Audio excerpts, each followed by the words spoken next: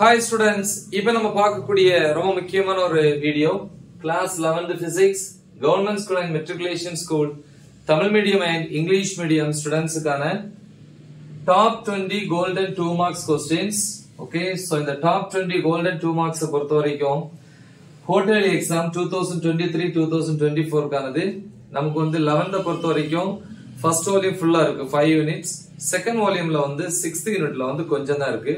But இருந்தாலும் 6th யூனிட்லயும் வந்து ரொம்ப இம்பார்ட்டன்ட் ஆன 2 மார்க்ஸ் சேர்த்து தான் கொடுத்திருக்கேன் 20 क्वेश्चंस. சோ நமக்கு வந்து 6 2 மார்க்ஸ் எழுதணும் இல்லையா?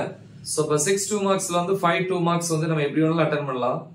ஒன்னு வந்து கம்பல்சரி, அது மேபி வந்து மேக்ஸிமம் ப்ராப்ளம்ஸ் தான் கேட்பாங்க. ஆல்ரெடி வந்து 11th பொறுத்த வரைக்கும் 2 mark 3 mark 5 marks most important videos போட்டுட்டு அதுலயே வந்து நான் இம்பார்ட்டன்ட் ப்ராப்ளம்ஸ் வந்து மென்ஷன் பண்ணியிருக்கேன். சோ அத பாருங்க.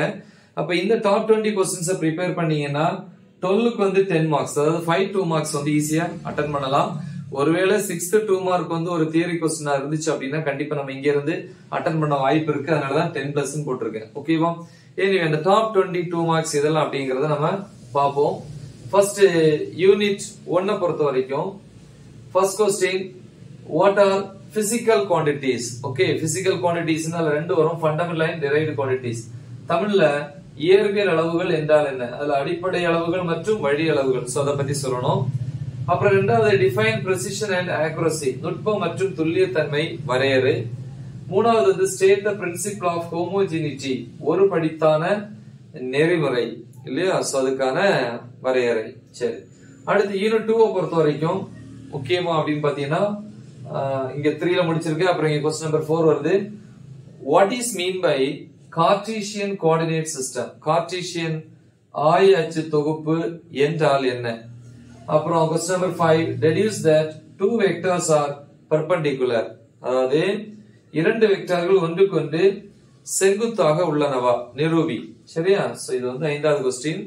அதே யூனிட் 2ல வந்து क्वेश्चन நம்பர் 6 கொடுத்திருக்கிறேன். define average speed and velocity, திசைவேகம் மற்றும் சராசரி திசைவேகம் வரையறை. Next 7th question, define displacement and distance, இடப்பெயர்ச்சி மற்றும் கடந்த தொலைவு வரையறை. So next unit 3 க்கு வரோம். question number 8, state Newton's second law, நியூட்டனுடைய இரண்டாம் விதி. 9th question, define 1 Newton, ஒரு நியூட்டன் வரையறை அல்லது நியூட்டன் வரையறைன்னு கேட்கலாம். இங்கிலீஷ்ல define Newton அப்படின்னு கேட்கலாம். இல்ல இத வந்து ட்விஸ்ட் பண்றதுக்காக define the unit of force அப்படின்னு கேட்கலாம், அதாவது விசையின் அலகை வரையறு அப்படின்னு கேட்கலாம். Question number 10, car skid on a leveled circular road, அதோட condition for car skid on a leveled circular road. தமிழ்ல வந்து சரிசமமான வளைவு சாலையில் கார் சறுக்குவதற்கான நிபந்தனை. நெக்ஸ்ட் அதுல ஒரே ஒரு question, using free body diagram show that it is easy to pull an object than to push it, அதாவது தனிப்பொருள் விசைப்படத்தை பயன்படுத்தி ஒரு பொருளை வந்து இழுப்பது என்னது தள்ளுவதை விட எளிது அப்படின்னு சொல்லி நிரூபிக்க சொல்றாங்க. முக்கியமான ஒரு क्वेश्चन. 11 क्वेश्चन ஆச்சு.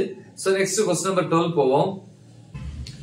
அடுத்து क्वेश्चन நம்பர் 12 யூனிட் 4ல இருந்து define coefficient of restitution, தமிழ்ல மீட்சி அளிப்பு குணகம் வரையறை. Question number 13, state law of conservation of energy, ஆற்றல் மாறா விதியை கூறு.